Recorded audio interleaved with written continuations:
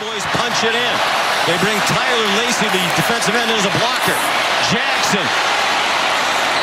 snuffed after he got about half of what they needed.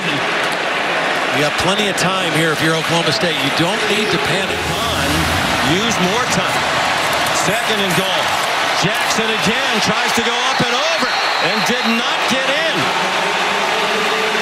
How agonizing this must be for Jalen Warren. The reason running inside is so tough is because of Siaka Ika. On third and goal. This time they will try to throw it. Up for grabs and incomplete. Intended for Tyler Lacey, the defensive end that they put in as a blocker. For Oklahoma State, win a conference championship if you score in all likelihood. And perhaps the CFP. Jackson trying to turn the corner, and he did not get there.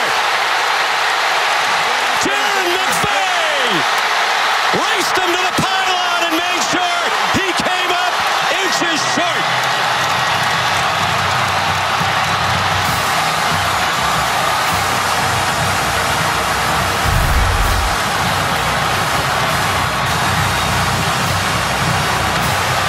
No question about the call. He didn't get to the pylon. He's right here. You're going to see him go inside first and then just a dead sprint. And holds him up short of the goal line. What a great individual effort by McVay. One of those sixth-year super seniors from Richmond, Texas. Only Treston Ebner's played in more games for Baylor. Take a safety.